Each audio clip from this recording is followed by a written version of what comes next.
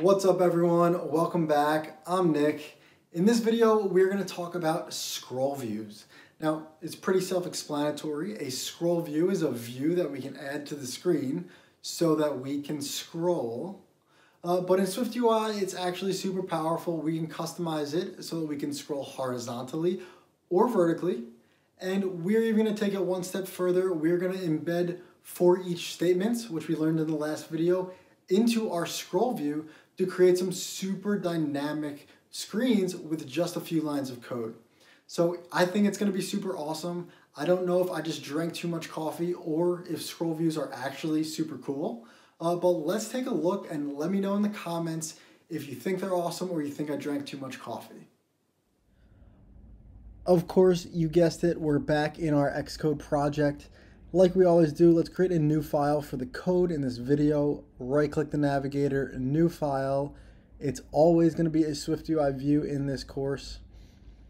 And today we're going to talk about scroll views. So let's call it ScrollView Bootcamp.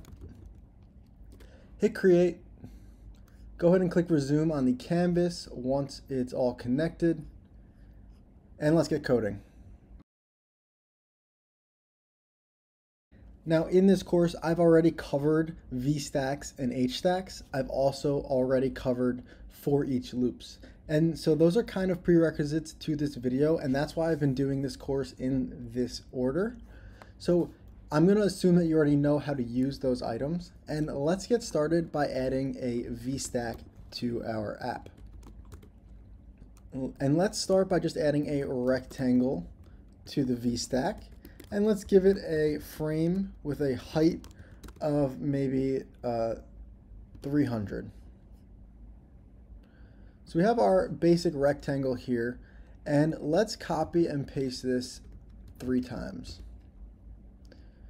So as you can see already, the rectangles are going off screen. So how do we make this view scrollable? Well, really simply, we put this VStack into a scroll view.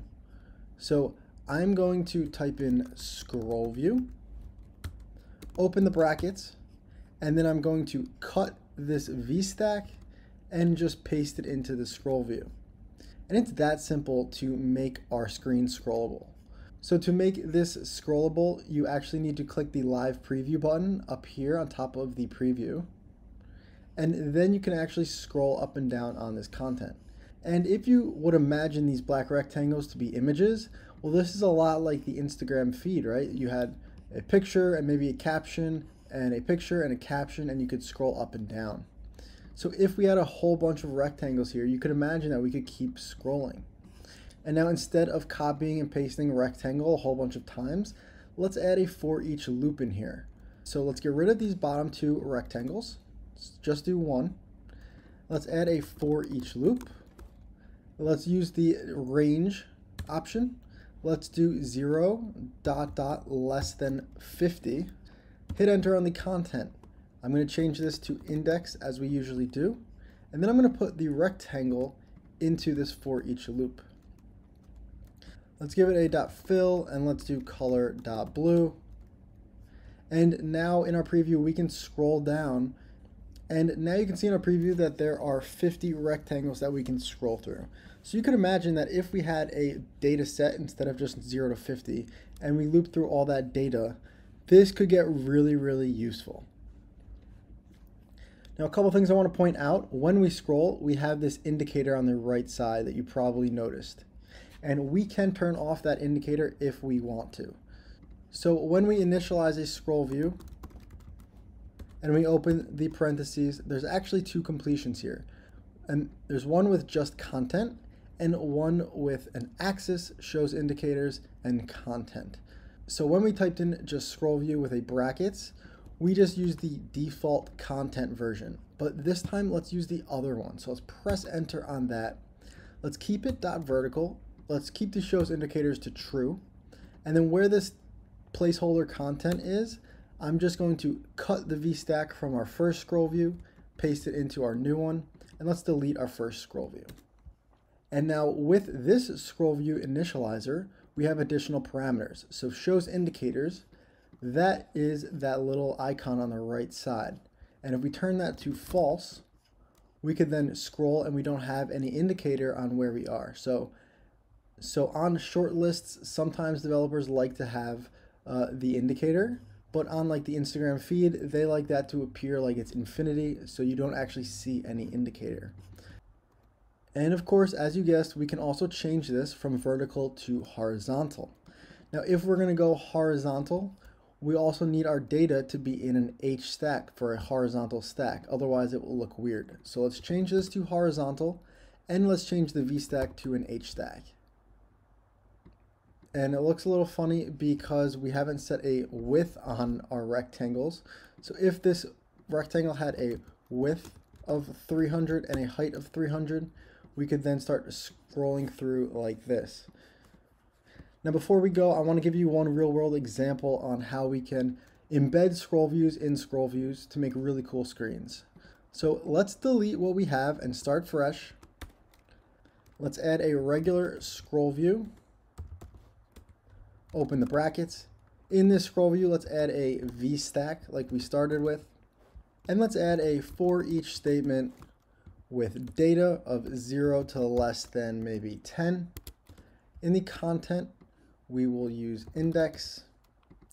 And we're going to add a rounded rectangle with a corner radius of 25. Let's set a frame on these rectangles. Let's do a width of 200, a height of 150. And the alignment we don't need, so let's delete it. Let's give them a shadow with a radius of 10. And then the shadow is kind of going over each of these, so I want to add some padding around it after the shadow. So let's call it padding. That looks a little better. And then let's make these rectangles white. So let's call .fill color.white. So now we have our template rectangles going up and down that we can scroll on. And let's take this a little further. So on this for each, in each of these rows, let's add a scroll view. This time let's use the other completion so that we can change it to horizontal. Let's put these shows indicators as false. And for the content, let's add an H stack because we're going to go left and right. Let's open the brackets and let's put that rounded rectangle inside. So now we have a vertical scroll view that inside has a V stack and has 10 rows because we're doing for each 0 to 10. So we can scroll on the 10 rows. And in each row, we have another scroll view that's horizontal. And we have an H stack where we're putting one rounded rectangle. So we can scroll on each row, and there's only one rectangle.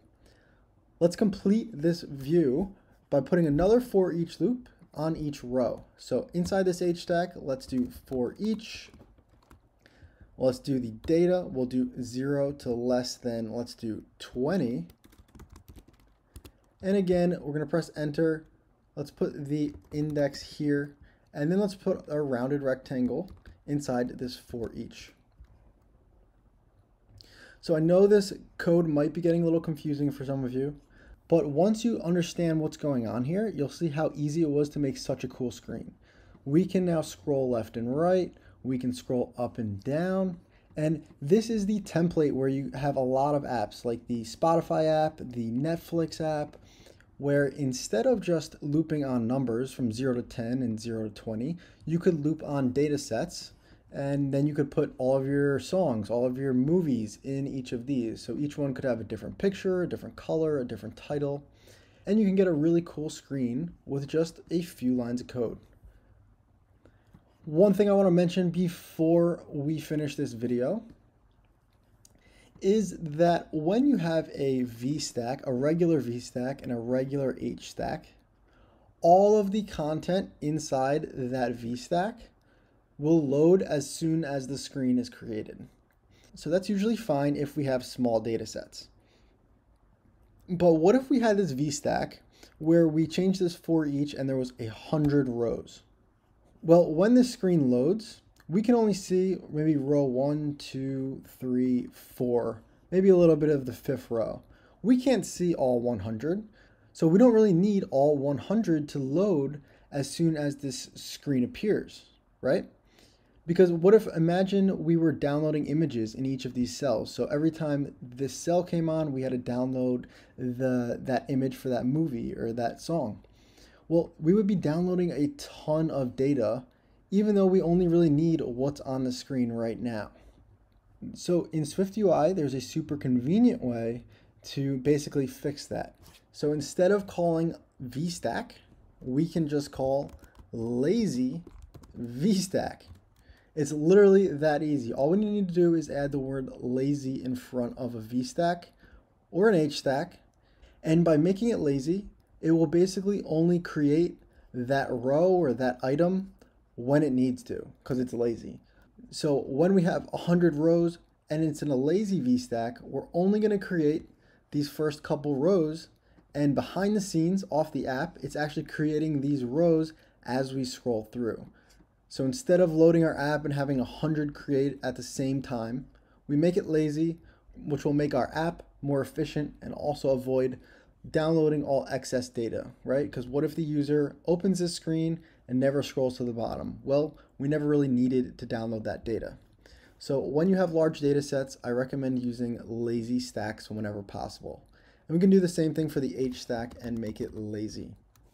And most of the time, you'll never even notice if it's lazy or not, because behind the scenes, it knows exactly when to create these items, so they'll be created just before they come onto the screen. So that's it for this video. This was a quick intro to ScrollViews. We also touched on lazy stacks. And now you guys know how to handle larger data sets and make your views scrollable, both vertically and horizontally. I hope you guys enjoyed this video. Definitely hit that subscribe button if you enjoyed it, if you want to put a smile on my face, and hit the like button if you learned something.